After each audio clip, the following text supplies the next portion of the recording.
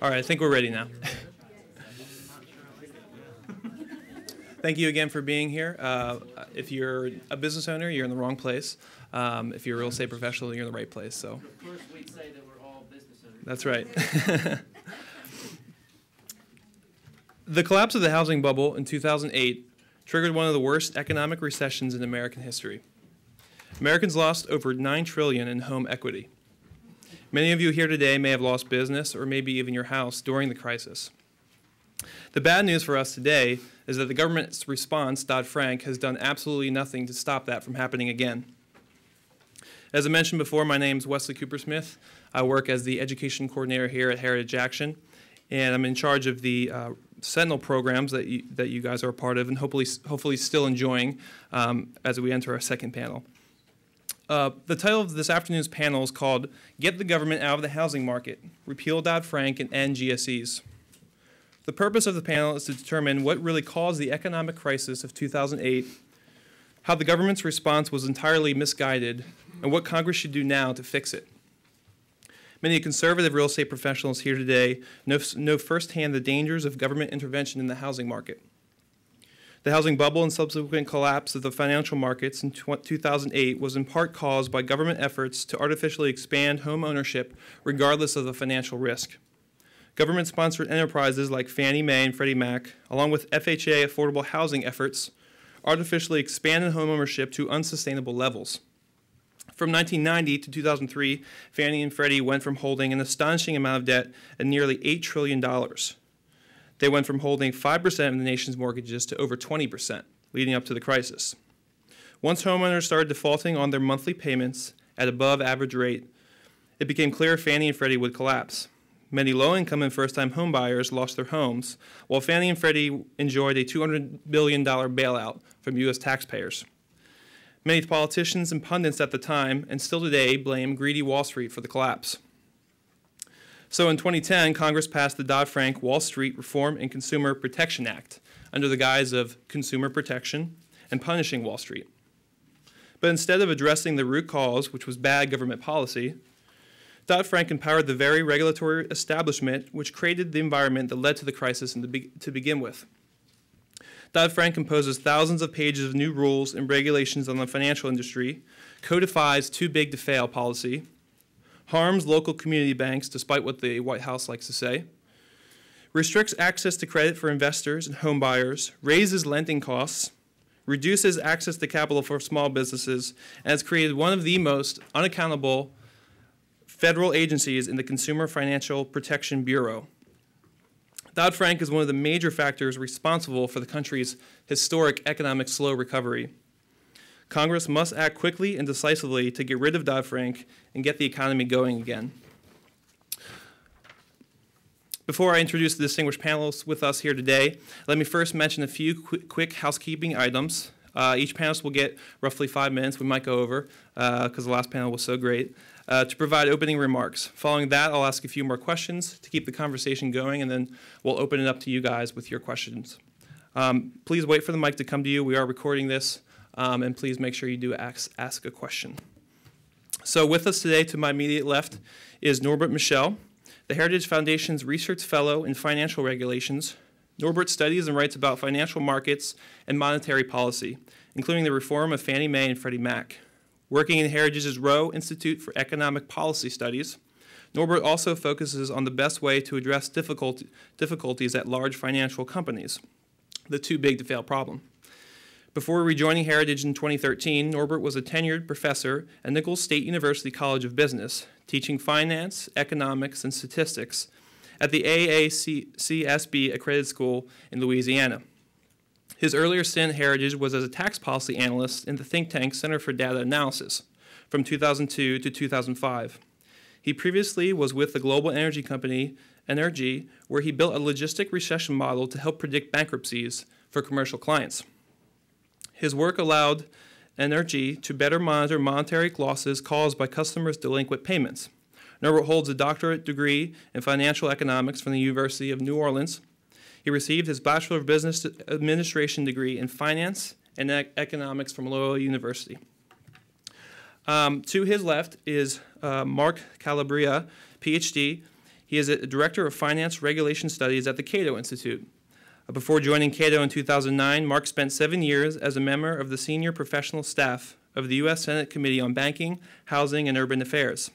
In that position, he handled issues related to monetary policy, housing, mortgage finance, economics, banking, and insurance for Senator Richard Shelby. During his service on Capitol Hill, Mark drafted significant portions of the Housing and Economic Recovery Act of 2008, which established a new regulatory regime for the government-sponsored enterprises. Prior to his service on Capitol Hill, Mark served as Deputy Assistant Secretary for Regulatory Affairs at the U.S. Department of Housing and Urban Development, and also held a variety of positions at Harvard University's Joint Center for Housing Studies, the National Association of Home Builders, and the National Association of Realtors. Mark has also been a research associate with the U.S. Census Bureau Center for Economic Studies. His writings have appeared on the op-ed pages of the New York Post, National Review, USA Today, Orange County Register, Investors Business Daily, Washington Times, Cleveland Plain Dealer, and Barron's, among others. Mark also makes frequent appearances on CNBC, Bloomberg, Fox Business, BBC, and BNN. He holds a doctorate degree in economics from George Mason University. To his left, we have Diane Katz. Diana is a senior research fellow in regulatory policy with the Roe Institute for Economic Policy Studies. Diane joined Heritage 5 years ago after serving as Director of Risk, Environment, and Energy Policy for the Fraser Institute, Director of Science, Environment, and Technology for the Mackinac Center for Public Policy, and as a member of the Detroit News editorial board, specializing in science and the environment, telecommunications and technology, and the auto industry.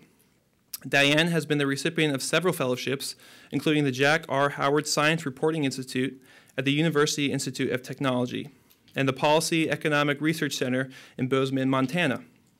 She has testified before Congress, as well as numerous state legislators, and has been published by the Wall Street Journal, the Washington Times, National Review, the Weekly Standard, Reason Magazine, and dozens of regional and local newspapers. Diane was awarded a Bachelor's of Philosophy degree from Thomas Jefferson College and a master's degree from the University of Michigan. Please join me in welcoming our guests. All right, Norbert, if you want to kick us off. Okay, thanks, Wes. Thank you all for being here, too. I've had the privilege of working at Heritage twice, once under a regime that did not have Heritage Action, and this time, of course, we do have Heritage Action. And the fact that we do, and that we have a Sentinel program and these sorts of things, that was one of the deciding factors for me to come back. I think this is much better this way. I like what we're doing, so, or you're doing, we're separate. Thank you. Yes. So I will speak a little bit about the Financial Choice Act, which is in the news today. There was just a markup on the Hill today, as many of you probably know. The bill's gotten quite a bit of attention because of what it does to Dodd-Frank, and I'm going to just run through that very quickly. But before I do that, I just want to point out that it actually does more than just repeal and replace parts of Dodd-Frank. And some of those things that it does, aside from Dodd-Frank, I think are more important than some of what it does to Dodd-Frank, or at least as important. The truly innovative policy idea is something, in this bill, is something that we've been advocating for, or it's a version of something that we've been advocating for a couple of years now. It's sometimes called a regulatory off-ramp. And the idea is if you absorb more of your own risk, we let you out of these regulations. And exactly how that plays out can be done in many different ways. But basically what this bill does is it requires a bank to hold, well, it doesn't require. It offers a bank a chance to get out of some regulation if it funds itself with higher equity. So it basically just says if you absorb your own risk, you cover your own losses, we don't have to regulate you as much as we've been doing before. And that's, I think, one of the things that we need to push across many different kinds of financial regulatory reforms. I think it should be the centerpiece of any sort of reform movement that we have. So that's one of the things I'm really excited about. The other thing that it does, not related to Dodd-Frank really, is it enacts the FORM Act, the Fed Oversight Reform Monetary something Act. It's a monetary policy act, and it the easy way of talking about this is that it actually increases the transparency with which the Fed has to conduct monetary policy. So it's sort of a rules-based monetary policy change, and it's been sort of mischaracterized as forcing the Fed to employ a Taylor rule, if you're familiar with that, and that's not really what it does. But it does make the Fed justify what they do, which monetary policy decisions they make, as well as some other changes. So I think those are two of the big things that are wins, no matter what else it does. Now, in terms of Dodd-Frank, what does it do to Dodd-Frank? It all but repeals Title I. Title I created the Financial Stability Oversight Council, the FSOC. That's a group of regulators that is responsible for designating what we call systemically important financial institutions for special regulations. And the sort of fun way of talking about that is they identify the firms that are too big to fail. Obviously, if you want a policy that gets rid of too big to fail, you probably don't want to have the federal government identifying the firms that are too big to fail. But that's what Title I of Dodd-Frank does. The Financial Choice Act would eliminate that problem. That's obviously huge. It also repeals Title II of Dodd-Frank, which is orderly liquidation, which is what keeps those large financial companies out of bankruptcy, which is the opposite of what we should be doing. We should be having, we should have a bankruptcy process for those firms. Financial Choice Act also gives us one of those. It adapts the Financial Institution Bankruptcy Act of 2016, which actually already passed the House. So it incorporates that same legislation. And actually it passed the House by voice vote. So it was not controversial, even though this bill is going to be crushed as being controversial. Choice Act also repeals Title VIII of Dodd-Frank, which is sort of a specialized version of Title I of Dodd-Frank. Just so it's for something called the Financial Market Utility, sort of like a payment and clearing company kind of thing, clearinghouse. And it kind of goes with Title I, so the Choice Act gets rid of both of them. It does not repeal Title X, which is the Consumer Financial Protection Bureau, the CFPB, which would much rather see that it would do that. But it does rewrite it in a fairly constructive way. It drastically modifies the way the CFPB exists. It converts it over to a bipartisan commission like the other regulators that we have, which is better than what we have in the CFPB now. And it puts it on appropriations, which is also better than what we have now. And it narrows its mission quite a bit. One of the things that it does that's really important is it removes its authority to ban products or services that are deemed abusive, which is obviously ill-defined and much broader than what's already what was in law before Dodd-Frank. So that's important. It does that. Not a complete win, but somewhat of a win. In addition to that, it gets rid of the FDIC's emergency loan guarantee authority. It also restricts the Fed's emergency lending authority, and that's kind of Title XI of Dodd-Frank, but they did have some authority before Dodd-Frank, so that's a trickier one. It repeals, it repeals the Volcker Rule, which is proprietary trading in banks. That's Title VI of Dodd-Frank. There are other things in Title VI of Dodd-Frank that probably could come out, but that's the most important one, I think. So that's also a win. It makes many smaller capital market improvements, little boring things like SEC processes, rulemaking, and also small businesses' ability to raise capital in public markets. So there's a lot of SEC stuff there. It creates a SEC registered venture exchange, which is specifically designed for very small businesses to be able to raise money. Big problem that we have now. It also exempts crowdfunding securities from some of the SEC rules that essentially make it non-existent in public markets for small companies.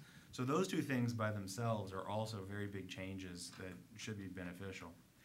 In addition to that, it implements the REINS Act on all the financial regulators. So any major financial regulation would have to be affirmatively approved by Congress as opposed to only having it implemented by a supposedly independent agency. Yeah, I already said that one.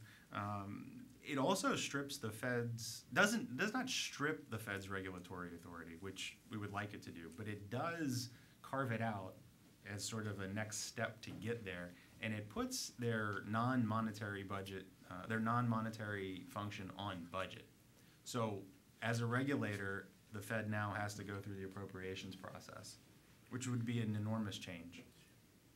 It also repeals the Durbin Amendment, the debit interchange fee price control, and then there are also several smaller, or maybe not smaller, but securities fraud penalties provisions that are in the Act that it does strengthen. And that's pretty much my highlight version. And before we started, Alexa had a paper that I believe she was handing out to you guys that we just had published here that does get into a little bit more detail. It also offers some ways that the bill could be improved. And I think I could just stop right there. Yeah. Mark? Okay. Good, Mark. I was enjoying the thought of Diane being on my left. I was actually waiting for Wes to say, and on our far left. I'm so far left, I'm right. It's true. But let me first say I appreciate, I know it's quite unusual to have a non-heritage person speak, and so I'm really flattered by the invitation. I often feel like I'm part of the team, given how much Norbert and Diane work together, and you guys really do have a great team over here. That's why we love Mark. Yeah, I generally think about it on a regular basis whether I should just try to hire away Norbert and Diane, but I can't afford them, so you got them for a little bit longer. Let me mention as well, as you gathered from probably from my bio, other than the fact that from my bio it sounds like that I can't keep a job regularly, but that's not true. Or you're really old. I'm really old, one of the two. I don't want to face either of those, but maybe this will sound maybe even a little older. So for the better part of the last 20 years, I basically spent my time trying to fix our mortgage finance system in one way or another. And to put that in context, it was 13 years ago, essentially this month, we started working on Shelby's first bill to fix Fannie and Freddie that I was part of 13 years ago. One of the things I really want to emphasize with that too is anybody who tells you they did not see the failure of Fannie and Freddie coming or the housing crisis coming, well, there were those of us who did. Unfortunately, we could not get the votes to move forward on that effort, but I think Senator Shelby particularly deserves a lot of credit for a lot of fight at that time trying to avoid the situation we're in today. Unfortunately, I don't think the next crisis is going to be a surprise either. I think certainly we all know that the housing cycle's not over. There will be times when prices are going to go down again, as painful as that sounds. And there are going to be times when borrowers are underwater again, and there are going to be times when sales dry up again. And there are going to be times when lenders pull back on credit. Unfortunately, one big difference between now and then is despite the very little amounts of capital that Fannie and Freddie had before the crisis, they had some. Today, they essentially have none. So to put it in context, we've got about $5 trillion in risk from Fannie and Freddie, about $1.5 trillion risk from FHA. All of this is directly backed by the taxpayer with essentially no backstop at all. You can throw in, if you throw in Ginnie Mae, I think to put it in context, if you look at the amount of risk in the mortgage market that the taxpayer stands behind, this is about equal to the market cap of all 3,000 some companies on the NASDAQ. That's how much you, as a taxpayer, are on the hook for if things go wrong. I don't want to over-exaggerate. Obviously, there are houses there. Obviously, there's value there. Obviously, you know, I mean, I guess I could put it this way. Worst case scenario, we might lose $1 trillion. Obviously, that's still a whole lot of money. So I certainly don't want to say that we're going to lose as much of that. FHFA, Fannie and Freddie's regulator, recently put out a report that in their estimate during the next downturn, Fannie and Freddie could need about as much as $125 billion. I think that's actually an underestimate, but it's certainly a reasonable starting point. We could need as much as $30 billion for FHA if things go seriously wrong. I'm going to come back to a little later why I think FHA is in worse shape today than it was in 10 years ago before the last crisis. Maybe the cut to the chase, it's because most of subprime basically moved into FHA, which is I think many of you know. So to Fannie and Freddie's credit, more or less, they did increase their credit quality. The typical Fannie-Freddie loan is better today than it was 10 years ago. That's a positive thing. But again, that's because most of that lending has gone to FHA instead. which I don't think is a very good thing. To give you some picture of this, so far for 2016, over 70% of FHA loans have loan-to-values over 95%. So very little cushion. You know, and one of the small things we got done in HERA in 2008, this surprises me even before the time, and the fact that we had to fight for this, so we got a provision put in law that you couldn't do an FHA where the total, you know, closing costs all in was over 100% LTV. And the fact that you could pre-crisis, you could get up to like 103% LTV with an FHA loan.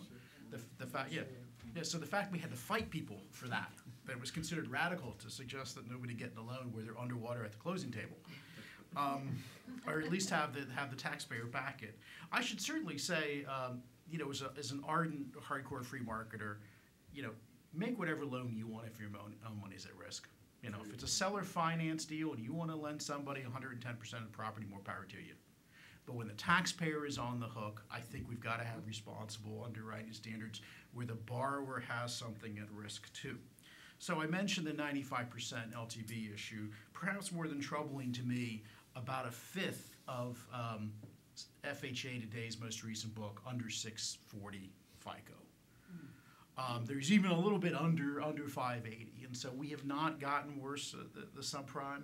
I think I can say it in front of this crowd because in some crowds this might sound insensitive remark, but I like to say that you don't get a 580 FICO without trying.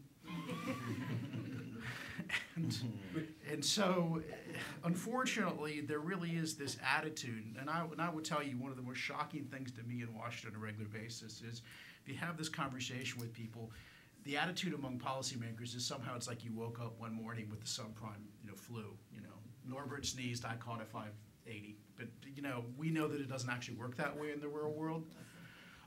And I'm not being unsympathetic to, you know, I understand lots of people have a bump in the road. You might have a medical expense. You might have divorce or something like that. I suspect one or two of you in the room know about that. And that could really make a ding on your credit. But again, all that disappears after 7 years. All of that you can work toward a path of getting your credit back together. And I think one of the mistakes before the crisis was there really was this sense that you got to get people in now or they're going to lose out on the appreciation. And so I'm a homeowner. I'm actually in the process of buying a second home, so I'm keeping you guys all employed.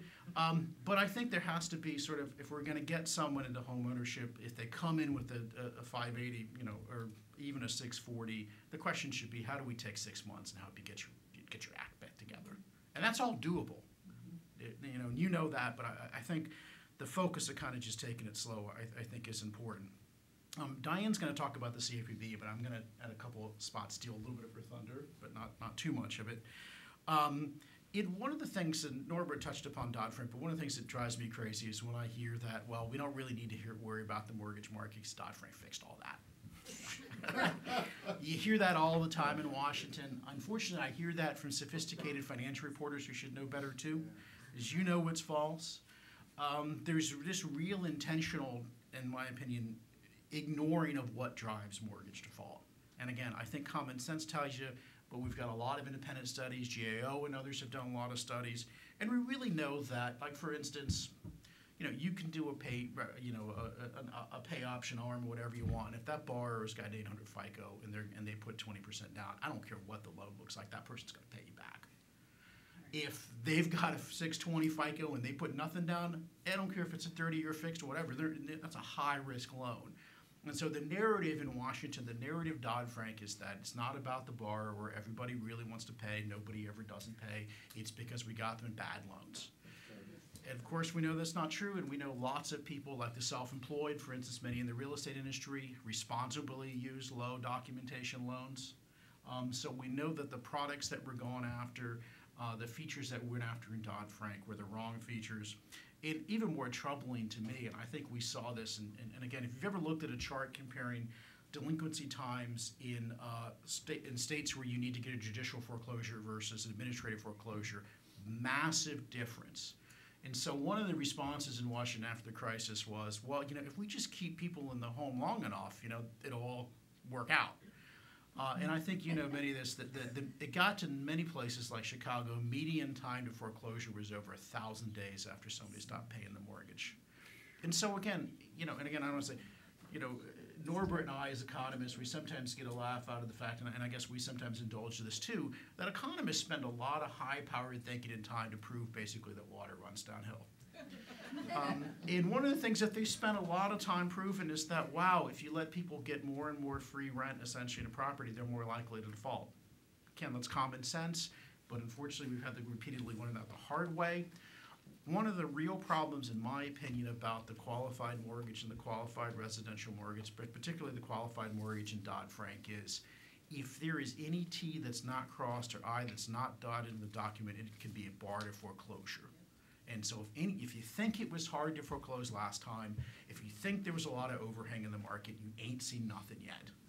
And it's really going to be bad. Now, of course, this is one of the reasons why the lenders have over-responded and said we're going to have credit overlays, if we're not going to make these risky loans, if we're not going to be able to foreclose. But again, foreclosure is going to be very, very difficult. I think, as you know, when you're trying to sell a property and somebody's been in the house down the street for 3 years and they're not fixing the lawn, they're not maintaining the property, that is not good for the neighborhood, it's not good for the sales. And quite frankly, you know, I often sort of paint the example of, you know, if you're a carpenter in Tampa, you lost your job when the housing market went bust, you know, is it really right for us to sort of incentivize you to stay in place, or is it right for us to encourage you to move to Dallas or Atlanta where the jobs are being created? This was the first recession in American history where the mobility of homeowners declined in the recession rather than increased. Now, I'm not suggesting we got to go back to 1930s Dust Bowl, everybody moved to California. That's not what we need. But the fact that we locked people in place with our mortgage response policies by essentially saying, we'll let you stay there to essentially you get back on your feet. And of course, as we also know, a lot of the things like the HARP and HAMP and all of these programs were tied to your level of income. And so the more you made, the less mortgage release you got. And what was the outcome of that was very, very strong incentives for people not to work if they wanted to not pay their mortgage. And that was a contributor to the very weak recovery. So again, we see a lot of this. I think this is underappreciated, and I only mentioned it, so maybe Diane will talk about it or not talk about it, but I think one of the things to really take a look at that CFPB is going the direction of is the new servicing rules. Yep. This is really going to be a hit. And again, from the economist perspective, it will make the next housing downturn worse, and it will drag out the next housing downturn with any given level of house price decline. So let me mention really quickly that Congress has tried to do some things on Fannie Freddie FHA reform. Most of this has come from Republicans. There's been a little bit from Democrats. Hensarling, who is the author of the Choice Act that Norbert talked about, is also the author last Congress of the PATH Act. And the Senate, you had senators mostly Corker and Crapo sort of take the lead on trying to do GSE reform. Well, let me say, I'll start with the Senate. I guess since I'm a former Senate staffer, I'll start with my own biases a little bit. Despite the best intentions, I think what Senator Corker and Senator Crapo put forth last Congress was just not very good, to be generous about it. But I think the part of it, the reason it's not very good is they really didn't start from a basic premise of why did the system fail and why do we need to fix it. You know, they started with we have a political problem. You know, the name Fannie Mae is toxic. We're kind of embarrassed. We really don't want to change the system, but how do we do this, you know, to make the American people think we're basically changing the system? Exactly. And what they set up was a very convoluted insurance type system where the government was still on the hook. And of course they were obsessed with, and I get it in this environment, obsessed with being bipartisan. You know, my attitude is if it's good, be bipartisan, but don't let that be the sacrifice of a good bill. I'm not against working with Democrats if they've got a good proposal in front of me, but I don't think your objective should be bipartisanship for bipartisanship's sake. And sometimes some of our friends on the Republican side of the Senate get a bit caught up in that. I'll say one of the things I always appreciate from working with Senator Shelby was he always reminded us that sometimes nothing's the best outcome. And don't just take a deal to get a deal done. And again, some of our friends on the Hill forget that. So Hensarling's bill, in my opinion, was much better. Certainly, in my opinion, I don't think it went far enough in getting guarantees off the table. He largely left FHA in place with some tweaks, did try to transition Fannie and Freddie a little bit down the table. But I think you have to start with, and again, my frustration on the Hill often is there's not a real starting with first principles of what's the problem you're trying to solve. And I really don't think, I mean, I guess I'd put it this way.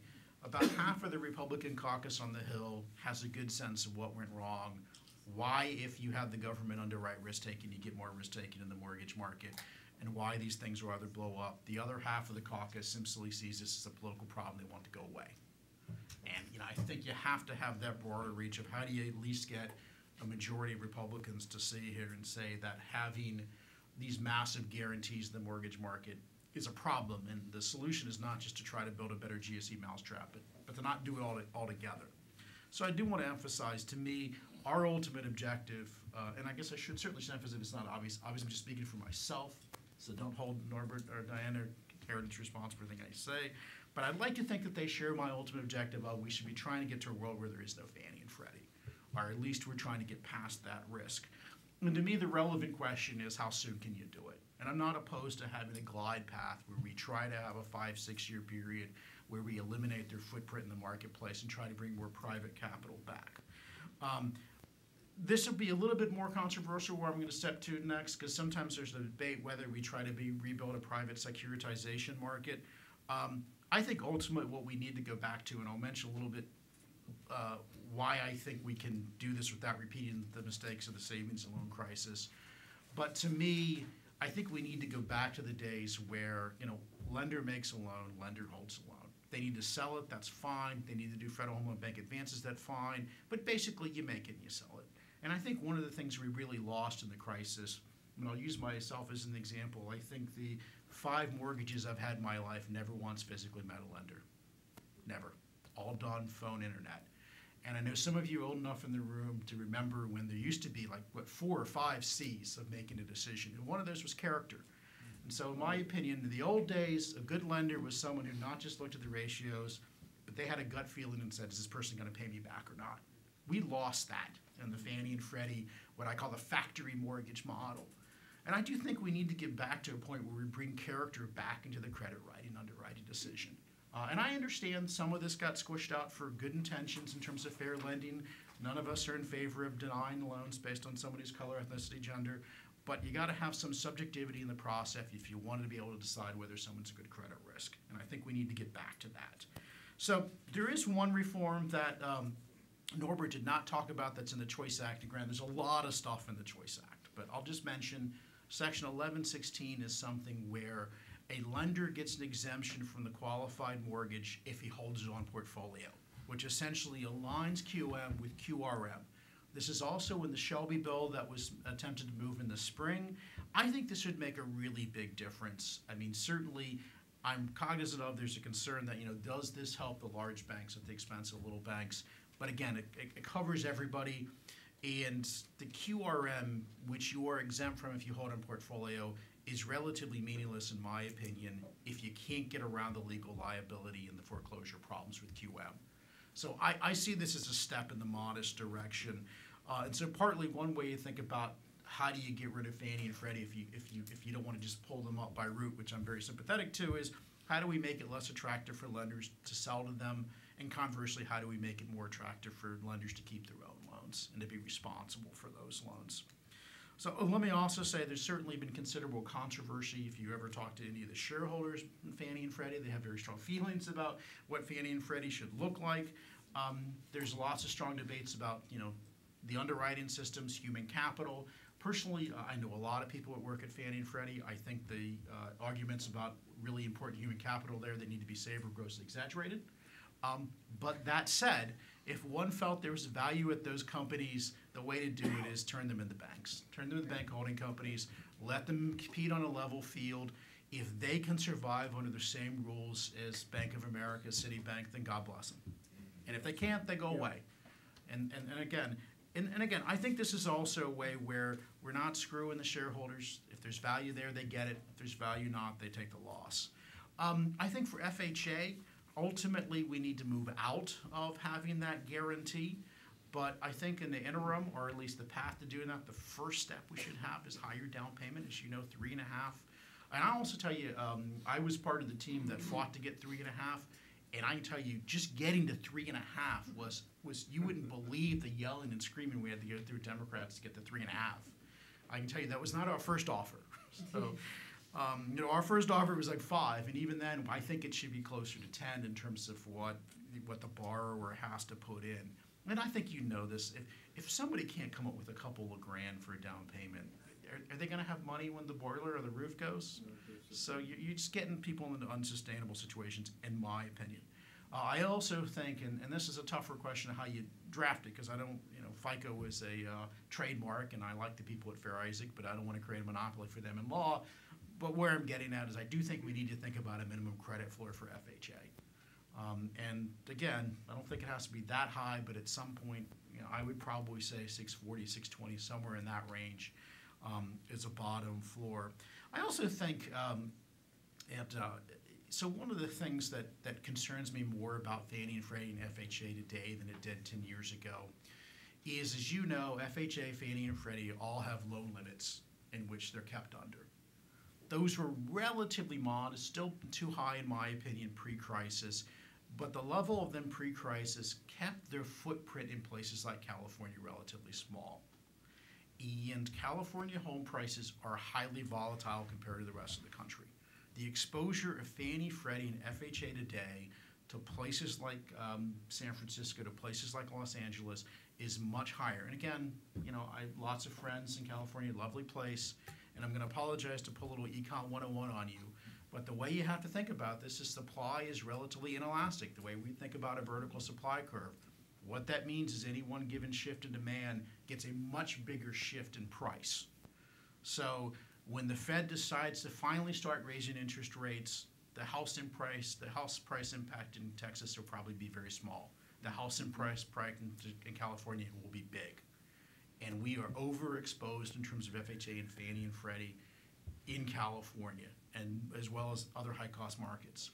But that said, I don't want to just kick people out because they live in high-cost markets.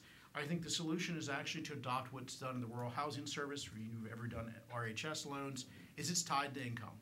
You get a rural housing loan, it's 115% of area income, median income is how it's determined.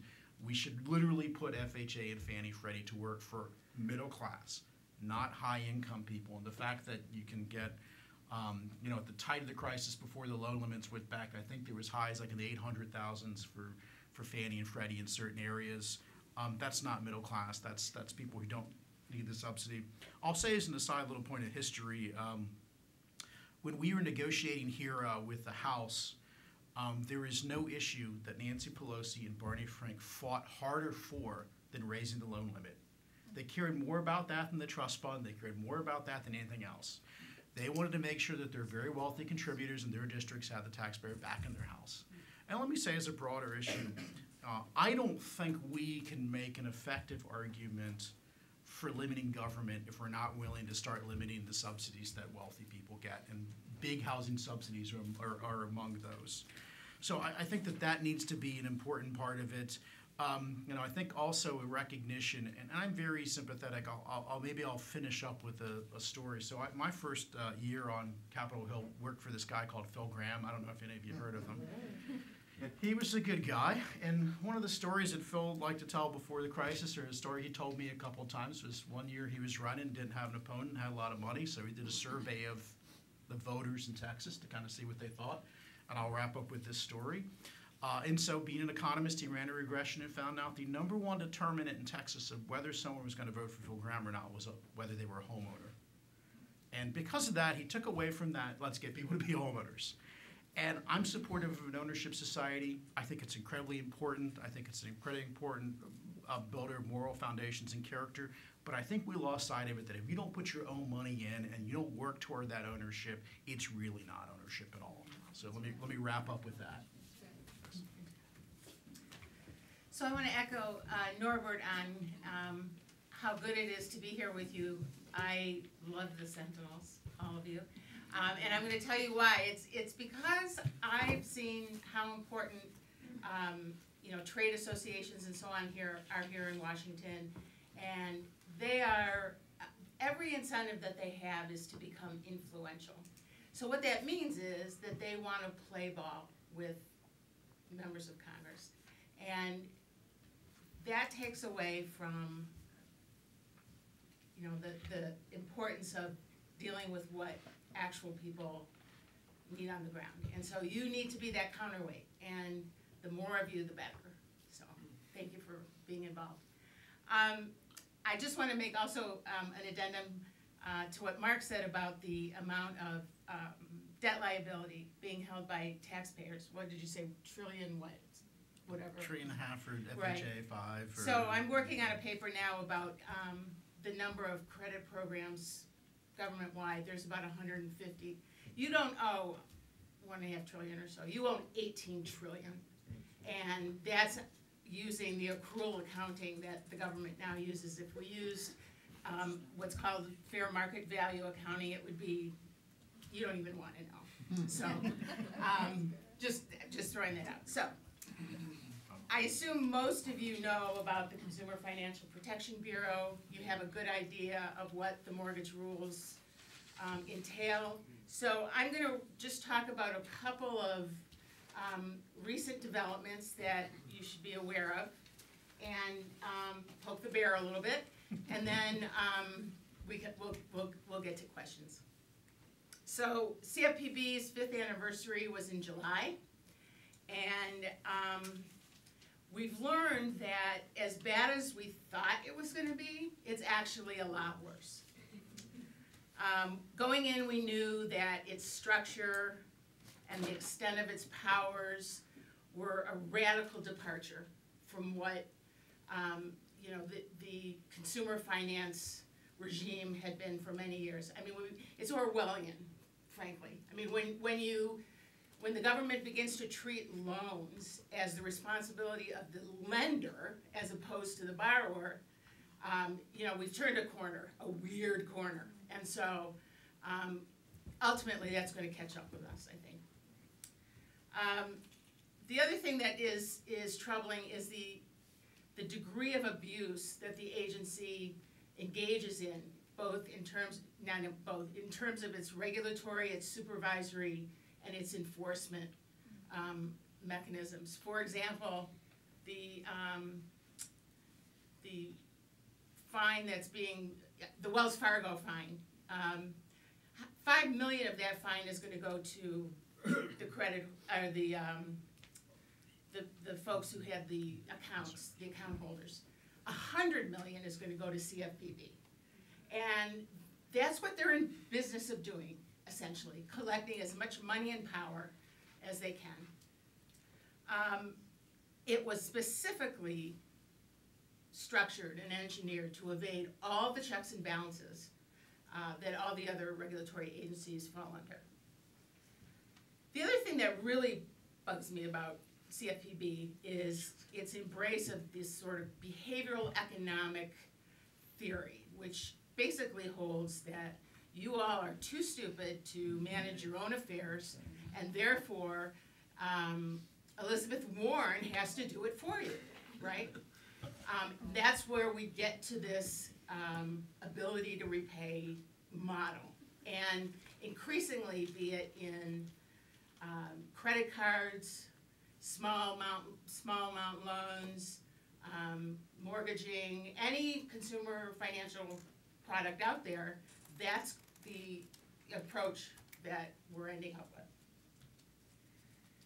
So I want to talk for a minute about PHH Corp. Are many of you familiar with that? Okay. Anybody from there here? No. Okay. If you were, I'd give you a standing ovation. As far as I'm concerned, unlike most of the other corporations that have become entangled with CFPB in an enforcement action, PHH actually refused to bend over, so to speak. And for that, they deserve our applause. They have mounted an aggressive challenge to CFPB, both in terms of the substance of the enforcement action and the constitutionality of CFPB itself. And it's the case, as you may know, is now pending in the U.S. Circuit Court of Appeals for D.C. Circuit, and a decision is imminent sometime this fall. CFPB's disdain for due process in this case is stunning to me. And it also, I think, reflects just how hypocritical they are, because so much of the time they spend excoriating financial institutions for their lack of care of consumers. And CFPB itself treats its constituency, with no concern for its due process rights or anything, or its constitutional functions at all. The Bureau in this case unilaterally reinterpreted the RESPA, and then they went after PHH retrospectively for violating the new interpretation. And Richard Cordray reversed a $6.4 million fine and made it $109 million, most of which would end up in CFPB coffers. The case is really important on several levels. One, it tests a reading of RESPA by Cordray that's contrary to the law and the previous interpretations by HUD. It tests whether RESPA, an administrative action, is subject to a statute of limitation. What couldn't be subject to a statute of limitation? And murder, I understand, right? First degree murder. But an interpretation of RESPA? That's kind of crazy. And finally, it'll address whether the claim of PHH, whether the structure of the CFPB is in fact constitutional. And the reason that that's at issue is because this enforcement, supervisory, and effectively legislative powers are all centralized in the hands of Richard Cordray. And he is not effectively overseen by the executive branch or the legislative branch. And so he is a rogue, as far as I'm concerned. And that's just not a constitution, that's just can't withstand constitutional scrutiny, I think. Okay, so I also want to make you aware of a proposed rule that was recently finalized, and that's what the front page of the Federal Register is that you got. What this rule, there was no announcement of the rule, and it directly violates the explicit language of Dodd-Frank. And what it would do is it would expand the discretion of the Bureau to share confidential supervisory information with basically anyone the Bureau wanted, including foreign governments. Whoa. So what this means is that the Bureau, at its own discretion, could come in as the supervisor and look in your books and pull out any information in terms of your policies and practices, and then they could share that information with whomever they want. Now, right now, they're limited to sharing that information with attorneys general and agencies that are also have regulatory authority over you. That kind of makes sense. But to say that CFPB should have discretion to share that info with anybody, including foreign governments, is an invitation for the Bureau to use leverage against you on any matter it chooses by holding up your proprietary information as a leverage. So this is a dangerous proposal. I encourage you all to do whatever you can to make it known and to get people to comment against it and to whip up as much frenzy as you can. Okay. So, we have a new an election coming up. What can we expect from a new administration? Unfortunately, the answer is nothing, because a new president, a new White House, a new executive has no power basically over CFPB, nor does Congress unless it chooses to, rescind Title 10 and rewrite it, and that's where we've got to go. So let's go to questions. I think that's probably more useful than me, running through a bunch of other stuff. But yeah, thank you, panelists. I had a list of questions I wanted to ask, but we're going to get straight to you guys because we're running out of time. Please, if you could state your name, where you're from, and where you work, the last one being optional. The CFPB might be listening, so. Oh, I hope they hire.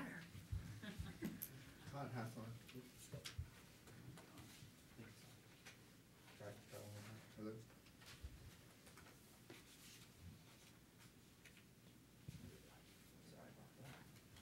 Todd Hathorn, NMLS number 196674, in case they're listening. So I've listened carefully, and actually Mr. Coopersmith and I have exchanged discussions about the goal, which is home ownership. And what's odd is that this discussion stems from Washington pushing out. And the real problem is we need information coming back. We need action at the local level. And I'm encouraged. I'm here. I'm not throwing rocks from the outside. As a mortgage lender, I am very interested in making sure that CFPB stays out of our kitchen. Traveling the state of New Mexico, we have community banks that are completely disengaged from the community. It is a serious problem because there's capital on the sidelines. The only place that they'll lend is in safe commercial investments, and that's it. So there's a lot of tied up capital in those community banks that I think should be. So I really appreciate the discussion about tying the lender and the borrower back together again without the interpretation. I take umbrage with the discussion, with all due respect, Mr.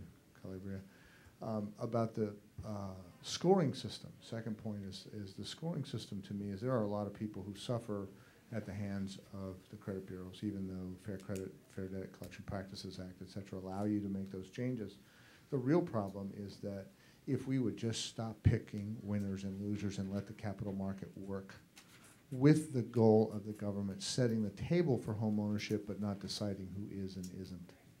I think that's the goal here should be to increase home ownership, because as more people own, more people participate. They're treated differently by their local vendors. They're treated differently by their politicians. The political structure is actually stronger if we're promoting that. And that means that we have to let people fail. Just like the big banks. Did you want to comment, Mark? So let me reiterate again, your own money, lend to whoever you want on any terms you want. And again, I recognize that lots of people have had credit problems for things that have happened to them outside of their own problems. That said, I think the fair balance we have under the Fair Credit Reporting Act is after 7 years, that stuff goes away. So for me, I don't have a problem with saying if you didn't pay your mortgage, you declared a bankruptcy, that you should wait a reasonable amount of time to get a mortgage. We may disagree of what a reasonable amount of time is. I will say, in general, my read of the overwhelming evidence is the things that are keeping people out of home ownership are zoning restrictions that make housing unaffordable relative to income. So keep in mind, if you can't afford the house, no amount of credit's gonna fix that. So it's just not clear to me. I think all the things we've done mortgage-wise have not gotten us there. Put it this way, home ownership rates today are where they were in the mid-'60s.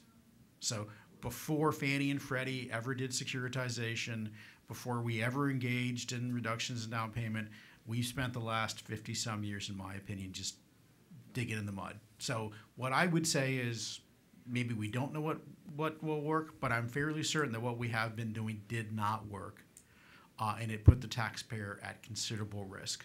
So that said, I'm very pro-ownership. I think people should be able to be homeowners. I think we should be privatizing as much public housing as we can, for instance. We should be getting the government out of this. But again, I think we need to take a very hard, objective look on what's effective and what is not effective. And I'll understand with saying our homeownership policies in Washington are predominantly not homeownership policies, they're mortgage policies.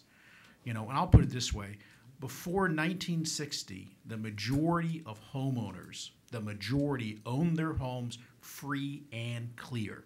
That is home ownership. Any more questions?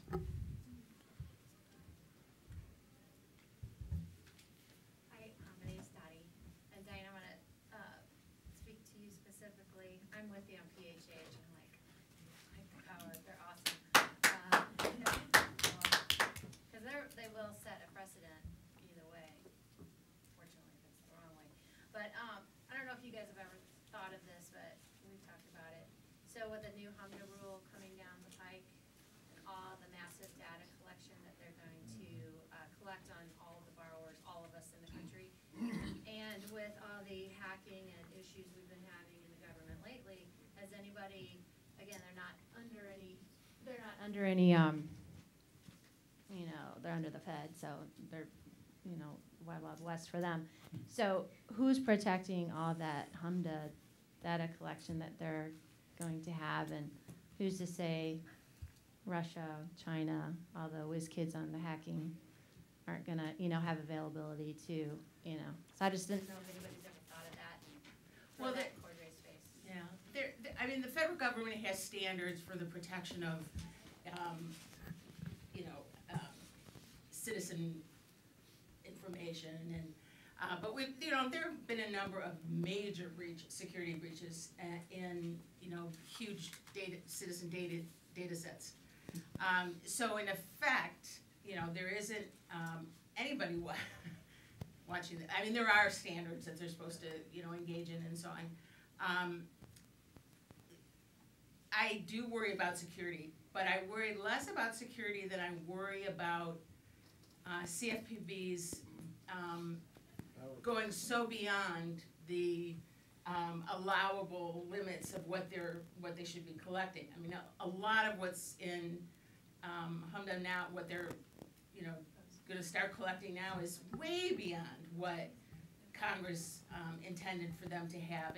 And the other thing that CFPB has been successful doing, primarily because nobody's watching, is that, you know, in the federal government, if you want to collect information, you have to apply to OMB to ask for clearance to be able to, you know, collect this specific information. CFPB is submitting basically general requests for information collections to cover a broad range rather than very specific and narrow information, which is what they're supposed to do. And so it's OMB and the White House that's giving them this unconstrained authority to collect all this information. They will tell you they can't identify individuals, but that's bunk. I mean, you know, it doesn't take much to, you know, match up a couple elements of the data set, and they can tell, you know, where you're standing in your kitchen. So, you know, it's a big concern. Let me just add on that. People have actually already done studies, and as many as you know, if a mortgage is recorded, a sale is recorded, there's often courthouse records that are now often online. And so people have already shown that you can decode HMDA data by matching it to courthouse data based on the census tract. So you can already see through that today.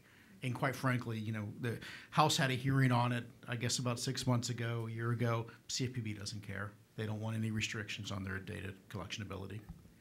Just one quick add, which is that it also enables them to a very precise degree, you know, follow who you're lending to, what color they are, what religion they are, what sex they are, if they've decided. You know, there's just sort of, you know, no end to the control that they're going to be. And if they even think there's something, they can just show up and go, Right. oh, we're going to find it. And you have to work. Yeah. I think we have time for one more question. Yeah. Oh, good. So I guess the question's for Norbert. Can you expand on the fact that There it goes. expand on the fact that with the Choice Act that they're taking the banks out of the regulation is it out of the regulation if they absorb more of the risk? Is it banks only, or will they allow that for the non-banking lenders as well that are servicing?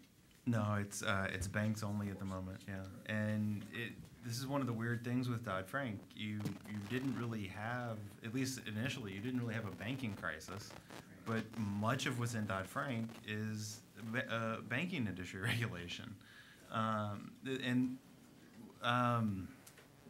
mean, I don't want to get into too much of a specific, I guess, the specifics of the bill, but I mean, I think the list could be a lot longer of things to let them get out of.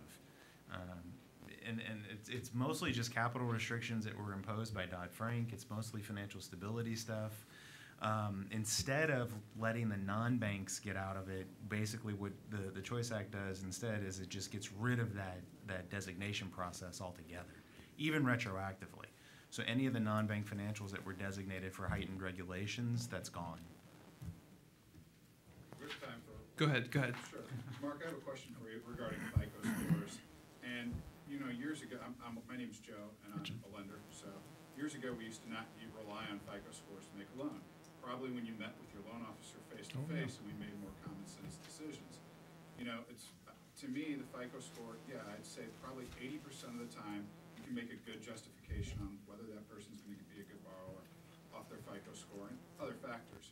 But 3 weeks ago, I guess it was, we denied a borrower that had a 721 credit score and approved a borrower that had a 639 credit score.